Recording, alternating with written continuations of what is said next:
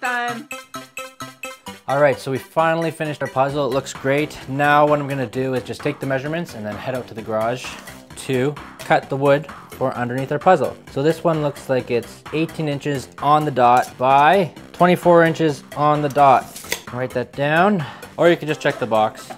But I wanted to make sure it wasn't like 1/8 of an inch off or something, Jeff. Let's go.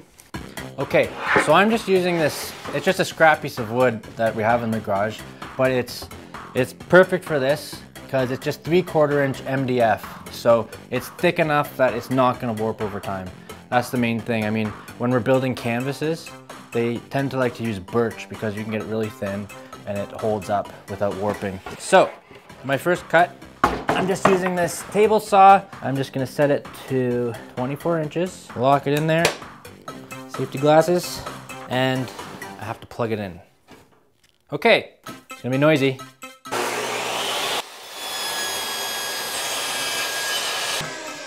Perfect. And then 18 inches.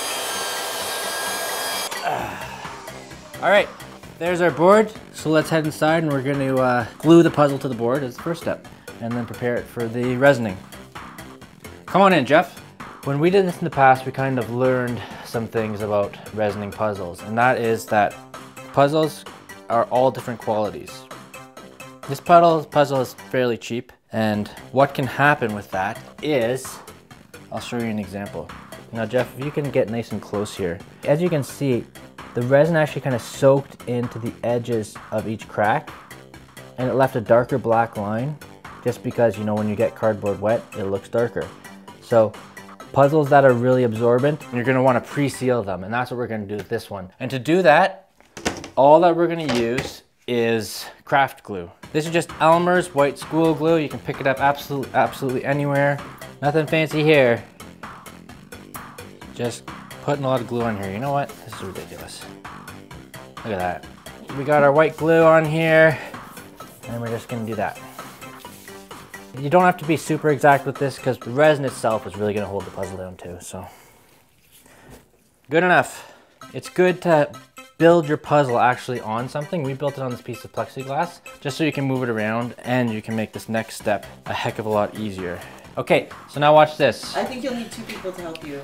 You think so? Yes. I'm gonna do this by myself just to show Patty that, you know, if you're at home alone, you know, you have a bunch of cats, you're just sad, you can just do it on your own. Look at this. And just slide this one out, smooth, cool like a cucumber. And bam.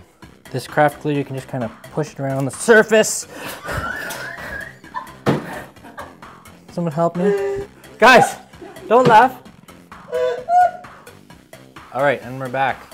So I actually had to get some help because if you're gonna slide it on the top, like just be very, very gentle, but you do have a bit of room to play when you put it on there. So I'm just gonna push it all down nice and hard. So now the next step, and we're doing this step to avoid what we talked about earlier about the puzzle lines darkening, is we're gonna just put a coat of Elmer's glue on the top to just seal it.